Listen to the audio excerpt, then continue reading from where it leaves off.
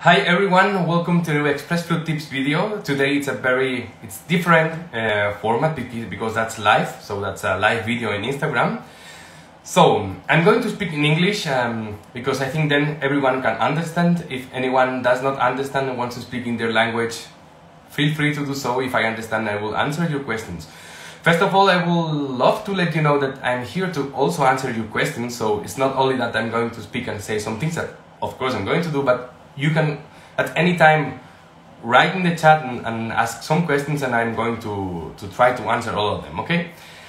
So, the thing is that I decided to do this video, first of all, because also you voted that. And sometimes I do this kind of, I ask you what kind of videos do you want me to do in these Express Flute Tips. And a lot of times it was almost going to win this Mozart flute concertos topic. Obviously, I understand why. But I always preferred to speak about more concrete topics too. And also you voted that, but it was always second option. So I thought it was the moment to do something with that. So what I have to say, it's basically two things. So today I'm not going to, let's say, share what is my point of view or my interpretation about that. What I'm going to share with all of you, it's basically some thoughts I have about the Mozart flute concertos, the two of them, the only two we have, the G major and D major. And for me, what that's clear is that we should have like two flutists there. Like the flute player who is focused and worried and wants to improve a lot technically, and that then like we practice a lot of things technically, we practice the sound, we practice the technique, we practice all of this. So the technical side, like the player side, the flute part, and the musician part. And these two parts should be together. Obviously, that's not only for Mozart, that's for every single piece we play. But I have the feeling, and I wanted to share that with you in that video, that with Mozart, sometimes we are struggling because we play so many times that the motivation can go away. And also we play so many times that somehow we feel stuck, we feel blocked with that. It's like we know it so well, somehow, that it's like not helping us. Because then we are blocked because we know all the tricky parts, we know all the technical parts that can be difficult, or we start to overthink because normally we have to play that for auditions or for, let's say, not so enjoyable situations. And I think that it's precisely because of that that we should work on the other part, like the musical, let's say, goal, what we want to express with the music, so that we can have a little bit more fresh version. Yes, Juan David, se va a quedar guardado. This video is going to stay, so I hope that it works and you can everyone see that later, okay?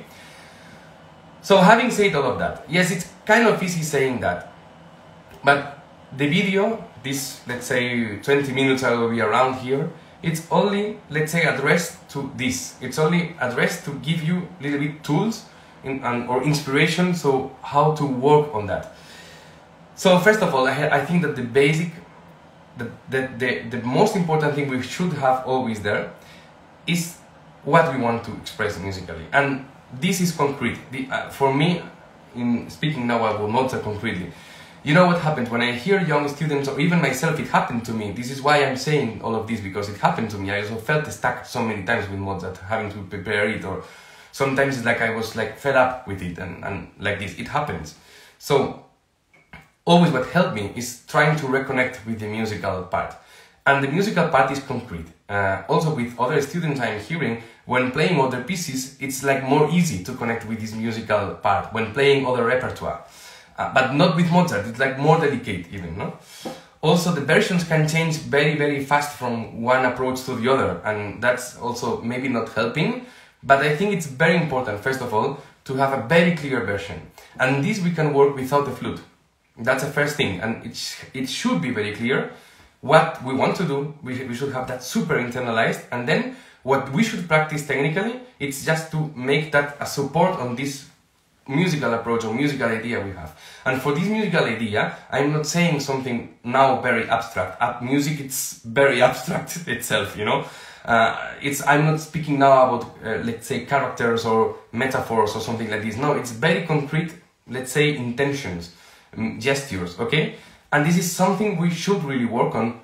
I really recommend that you hear a lot of versions. I really recommend that you hear a lot of music, a lot of other concertos by Mozart, not only the flute ones, but the violin ones, the piano ones, etc. Because then you will have like much more sources, and also that you hear for historical recordings. That's very, very interesting too. So that your version, of course, will eventually change, will build up, and that's also nice. That's also, let's say, a proof of the evolution. I don't know if evolution is a good word, but yeah, the process we all live. Because I'm not so sure if the version I will have in 1 year will be better than the one I have now. I'm not so sure. That's why I don't know if using evolution, the evolution term. But anyway, you understand me.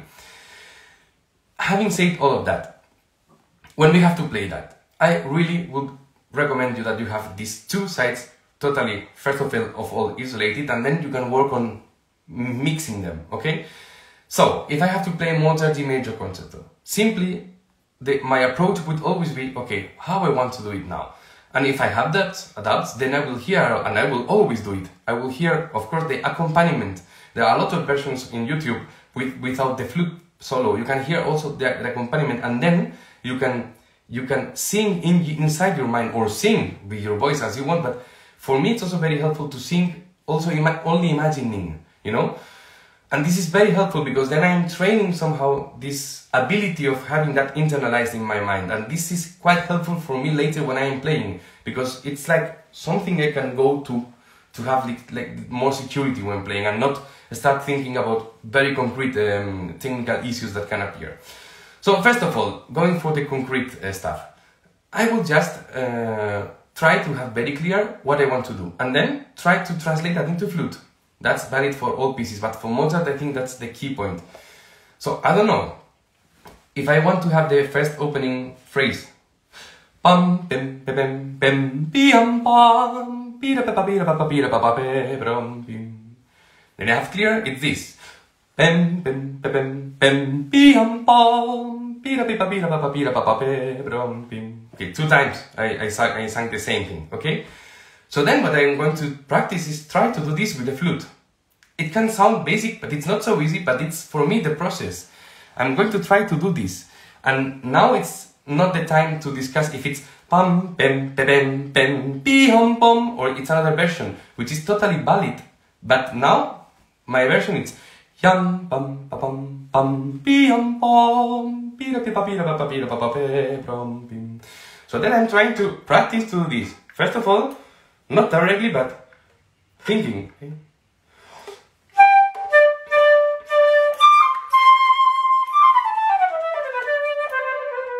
Okay, not bad. What can I improve? Then we have to be very analytic. What can I improve? I think the first note could be.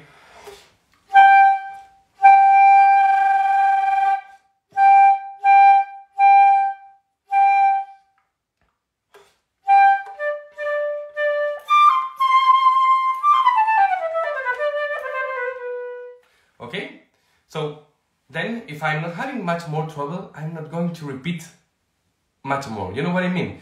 So I'm trying to just translate what I have in my musical imagination into that. And when I'm playing, then I'm not thinking. The first note, for instance, what I wanted to do with that, it was simply having a little bit more warm sound. Then I made Flute. I have my tools I can share with you in a lot of other videos. But I'm trying this. The technical part comes here in order to help the translation, okay? And that's basically what I'm trying to do. In other steps it will be much more complicated, but that's the thing. And then, what I do, it's like I simply try to play. Simply try to play as if I had no flute. For me, the feeling is that when I'm playing, like, I try to imagine that there is no flute. And then this kind of flow feeling of just thinking what I want to do, the idea I have, helped me a lot. Of course, I have to practice that. It's happening, not always what I want. That's the difficult part. But this is also what keeps me, let's say, motivated and connected with the music, okay?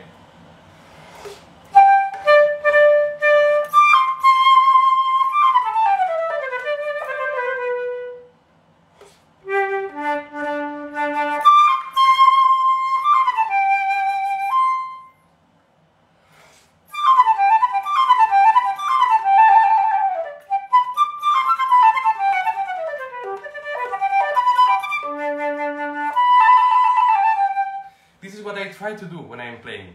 Simply having this kind of flow feeling, okay? Again, it can be somehow easy to say, and we have to practice really a lot of the technical side to get maybe also this feeling.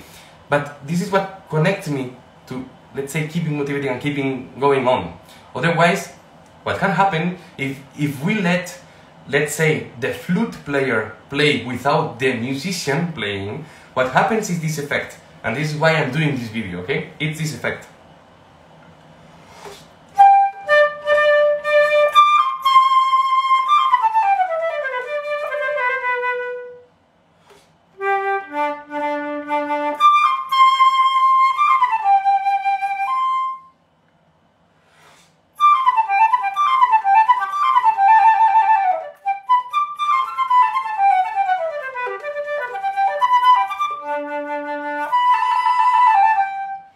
Etc. And really, believe me, I'm not trying to make the caricature. I'm really trying to be honest. And if I continue playing like the flute player, that my attention is focused on the technical things or being very precise, then I will play.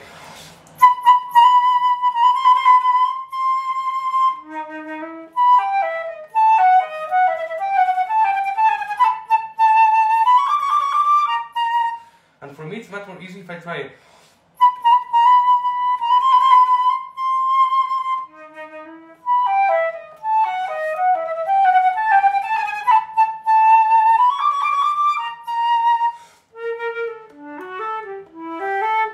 And then if something is not speaking and something is not working well, then I'm going to stop and I'm going to go to the technical side. Okay, it's not that, oh yes, let's play and everything. No, of course, because what happens with Mozart is we have to be all the precise we can. But precise without losing this contact point with the musician we have inside. Because otherwise it sounds totally different, no? I don't know, Mozart D major concerto now. Flutist version.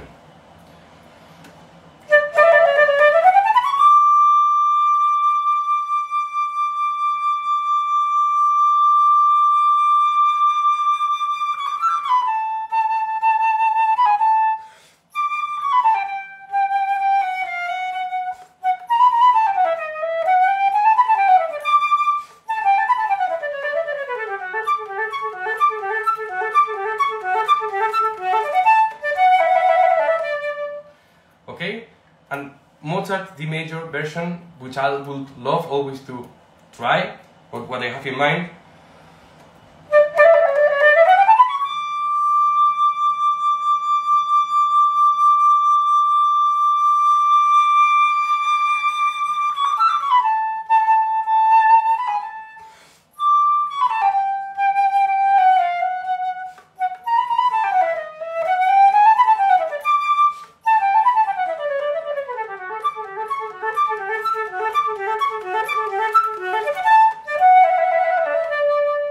Okay, so for me it makes a big difference, and really, I'm trying really not to make a caricature. I swear you, because the first version I'm doing it, sometimes it happens to me, and it happened for me also in some auditions or some things where, you know, you are nervous and then you get to this, I have to control, and for me, sometimes even if I'm honest, it can happen that it's technically better, but no one is going to prefer this one.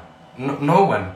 It's only maybe you when you are, let's say, with SANCHEZ, but no one, I think no one else. I think it's very clear and it's basic. Maybe it sounds super basic for you, but I'm facing that all the days when I'm hearing young flutists, and I tell you, I wanted to share all this with you because there are these two worlds and it's quite tricky how to find this balance between two of them. Okay, I don't know any other except, for instance, what we could do to work on that. Yeah, okay, for instance, Mozart D major again. When we go to this,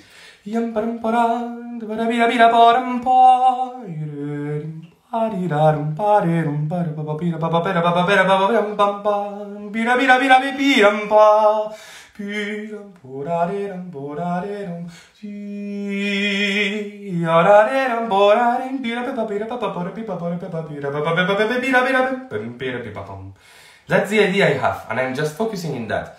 But then, if I have to practice this, maybe some things happen, and then I'm trying to work on them, but without losing that. And if really I have to work something technically, then I stop, of course, and I work that technically. But then I'm very focusing on that, like, let's say, problem, very isolated, and then I go for that. I'm not repeating and repeating and repeating. I'm trying not to do, because when I do this, never good results come, okay?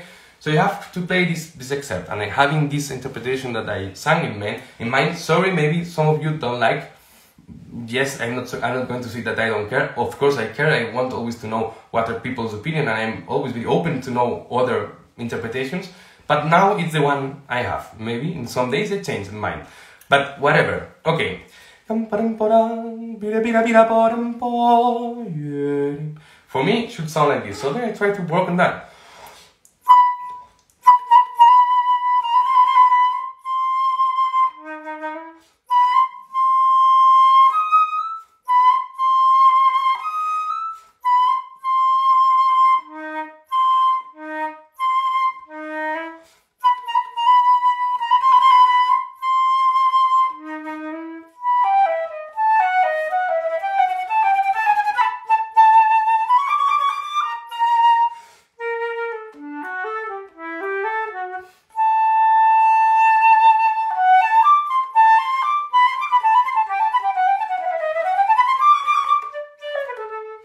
Okay, then for instance this.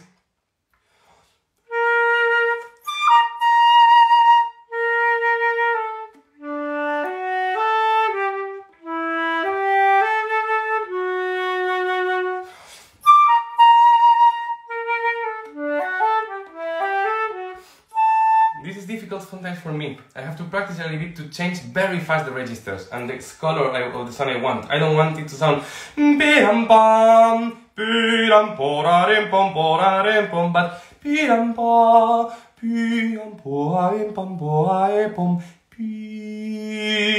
but I would like to do this kind of little details, and it's not so easy.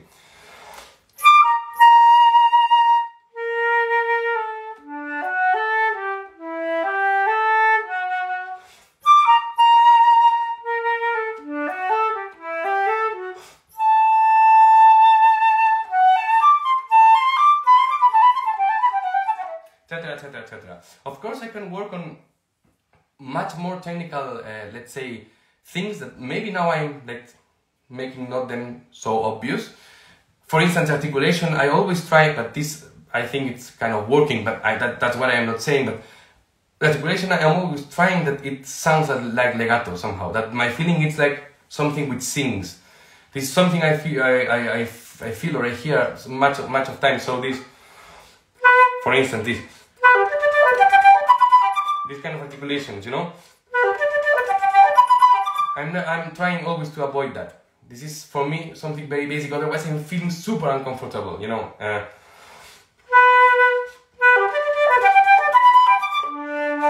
I'm trying always this.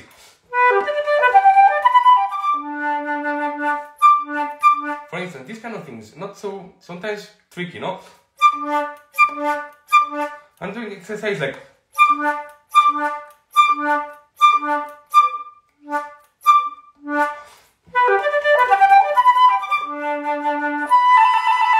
For instance, but then I go only for that, and that's not, let's say, musical, but it's because, yeah, it's something technical, and I just work that. I try to really work like that when practicing the Mozart flute concertos. Otherwise, this kind of feeling of being stuck can come, and we can lose the focus on what I think is important. It's not losing our message, because especially for auditions or competitions or entrance exams or whatever, it's like something so clear, something so, let's say, this crystalline, no?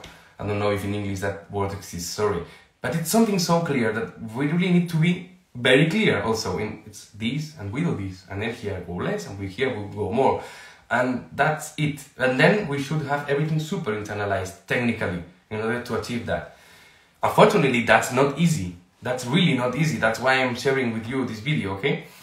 I don't know, for instance, another typical, except everyone, or myself also, sometimes we get like stressed like this.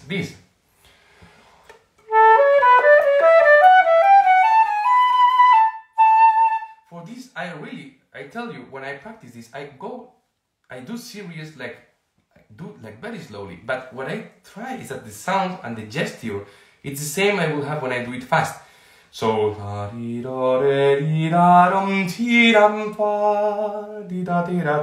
okay? And then I try to imagine that it's not something super technical, like, because then it's like, we get frightened because of that, okay?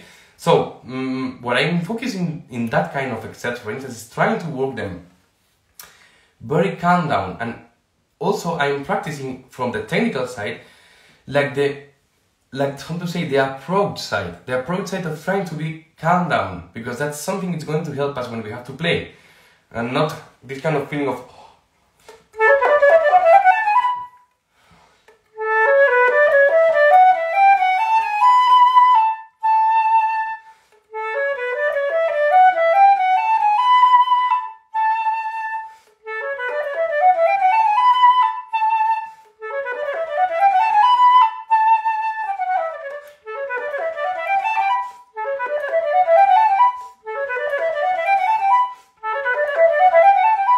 what I'm trying to practice. Of course, it's not easy, but this is what I think we can do, no?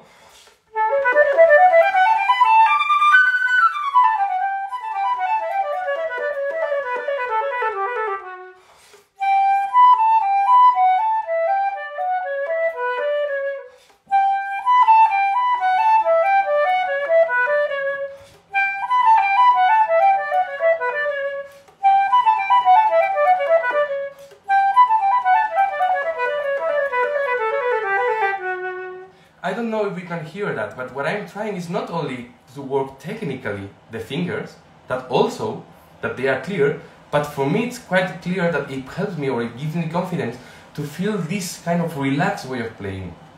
Also, I have to say that in this except also for the sound, I have the feeling somehow that I'm like swallowing the sound. I try to play myself, so I'm never trying to play.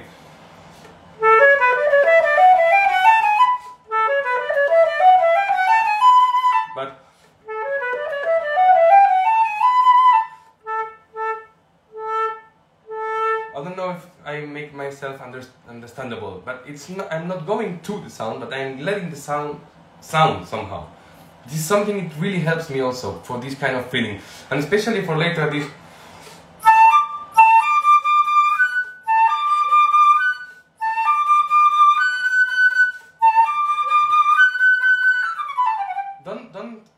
Don't understand me wrongly. I really use air. I use really air, but I'm swallowing it somehow. I'm not because if I'm like that, then it sounds. I'm not.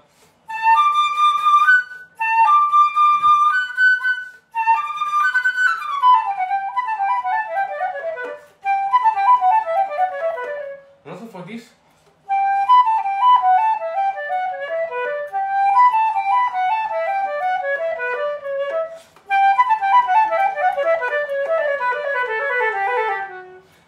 This is the only chance I have to work that in a mood that helps me for later.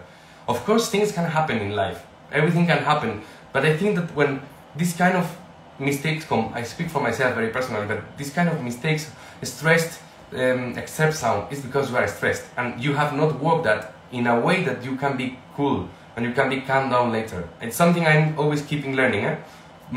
It's never ending, this. But it's quite important, so that we can have some tool, so that we can make things sound cool, and also in the musical phrase we have, which is the important thing in the end, okay? So that's it. Another except, for instance, that it's sometimes tricky in this concerto, in this exposition, is this. When in this except I can like very easily hear if the flute player is playing or the musician is playing, because the flute player will always tend to do this.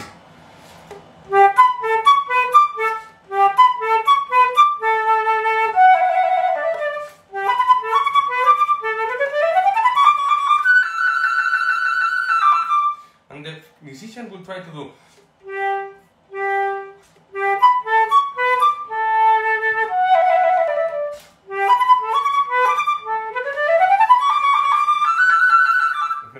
In the end, whatever. It's not if you do that, you're a musician. If you don't do, you are no. That's a joke. But you understand. the articulation is not the same. It's not the important thing. It's not. It's again this kind of swallowing thing, this kind of round thing, this kind of resonance. And the upper note comes from the lower.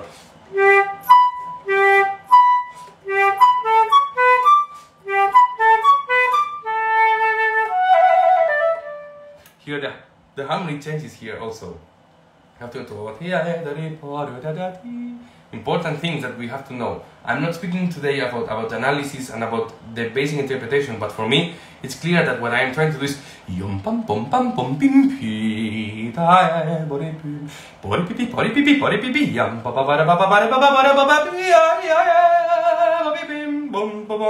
okay? So then I'm just trying to translate that into the flute.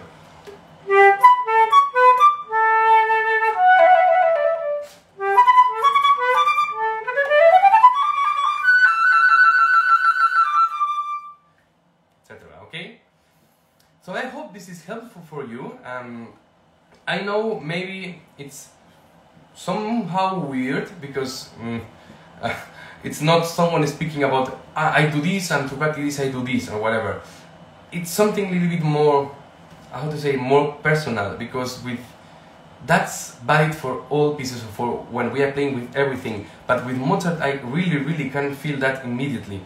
We should really use technique, and we should never forget technique, but we should totally don't think about that. We should have that in another step, and then think about our message. That's the only chance we have. And if we are stressed about something, cool. This example, for instance.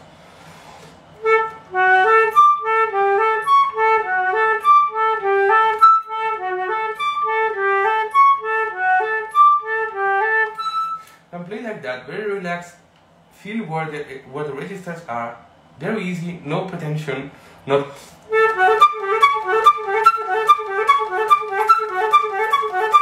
Also, it's not a character, no? This.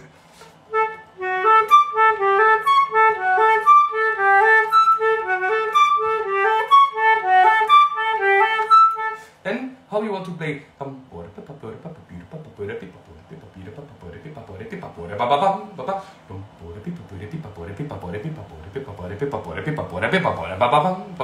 Like something which is playful, that has somehow some development also. Okay, so then you try.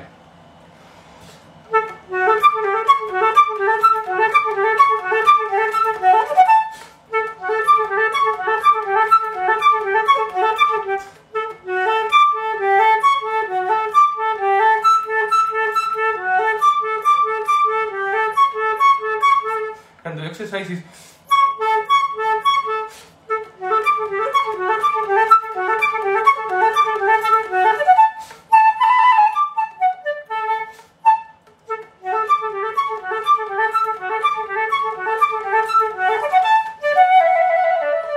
okay, this is like, let's say, a process.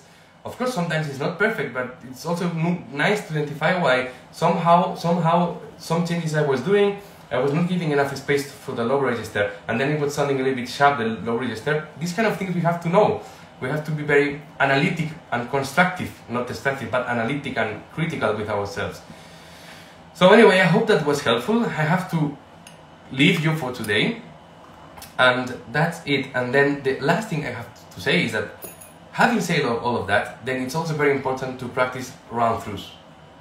Really, this I really do. And always, if you are playing by heart, then do round-throughs by heart. If you are playing with the score, then practice with the score also. Very important this. I mean, you have to give yourself tools so that you feel more confident when you have to play that. And it's a little bit that, and the round-throughs are for me very important, because then you train like, okay, now I play.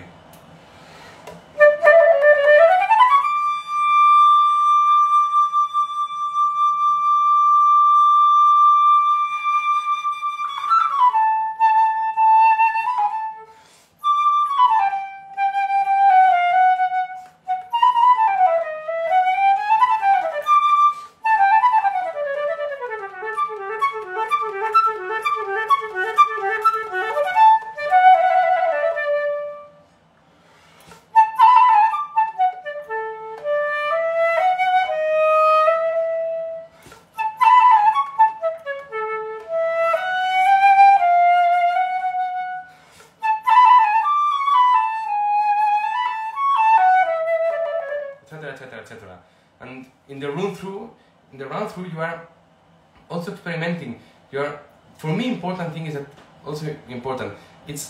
We should never lose this musical connection, okay? Not to get to the flute player playing, but it's also important that we know that somehow we always keep connected the technical part. It's not that we forget completely about that, because sometimes it's helpful. It can help us to place, to be better placed, or to anticipate. For me, this I do a lot. I know something is coming, then I prepare whatever. But this is important to know how to have this balance between the musical part, the artist part, which should be there, which is the basis, the message, and everything which is sustaining it, okay? So I really encourage you with these kind of tips that I shared with you today. If you can apply them for your practice, and if you find them helpful, I will be more than happy. So that's what I'm trying always, that I have to face that, and I'm always experimenting with this middle point, with this balance point. But that's it. Always try to not, let's say, not go to the side in which there is no musical side or content, because otherwise everyone can tell. And if you go to the super musical one, and then there are a lot of technical problems, I'm not so sure if that's going to happen somehow, because every good flute player cannot, let's say, play without hearing things properly, I would say. So I don't know. I think that maybe, generally speaking, it's very nice to investigate where are also the limits of the frame musically. You know, because then, this is what happens to me always, and I keep doing that. If I'm always imagining new things I can do, like pam pim pam pam pam pim pam pam pam, whatever, this pim pim, then I'm going to try that.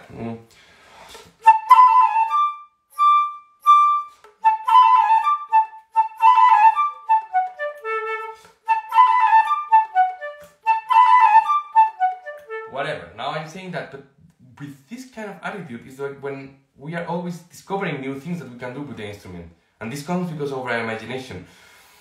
I hope it was interesting for you, because I can be speaking about this topic like for ages, because we will never end. Because it doesn't have an end, and that's for me the magic and what is very motivating about playing an instrument.